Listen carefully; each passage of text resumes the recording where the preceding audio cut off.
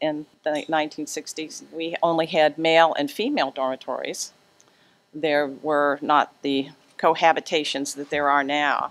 And I remember that if you had a gentleman caller, you were given a call via an intercom in your room. Does anybody remember this? We had, in our dormitories, we had an intercom, and they would buzz you and they would say, John Doe is here, and you would go up to the lobby. You were not allowed to have that young gentleman come on the floor.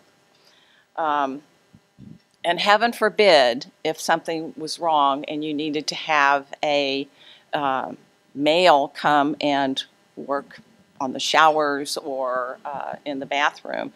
I remember hearing the familiar call, man on the floor.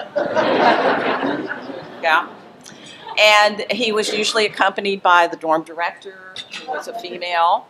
And I was thinking the other day, wouldn't kids really get a kick out of seeing all of the co-eds running down the hall in their shower caps and their bathrobes, heading for the rooms and closing their doors because there was this Godzilla-like invader coming onto our floor and needed to be attended to. I would say that's definitely times have changed because that doesn't happen anymore.